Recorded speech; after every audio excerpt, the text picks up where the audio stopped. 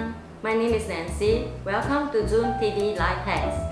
Life hacks are small things that we use in ordinary days to help to improve our daily lives.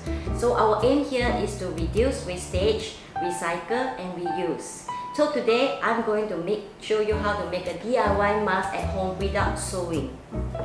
So all you need is a very simple thing. We have this cloth here, a bandana, and if you do not have a bandana, it's alright. You can take any old or unused or used t-shirt. You can cut it into a square like this, that fold up, and all you need is now here I have two hair tie or two rubber bands.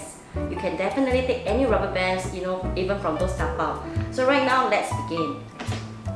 Firstly, you have to take the cloth and put it up flatly on the table in the square. So what I'd like you to do is to fold half at the one side and fold the other half here. And when you see this, you fold another half and you fold another half. So you can come to see this cloth is now two halves. And right now, I would like you to take this rubber band, put at the side, both at the side.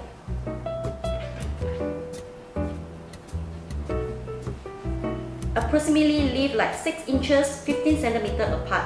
That is to cover your mouth, of course. So you take the side and you round the edges and keep it underneath.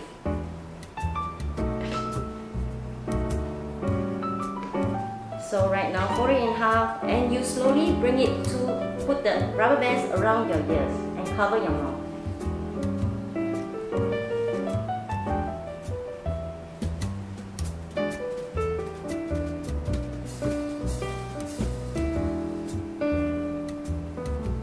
See, this mask is intended for your use during this COVID-19.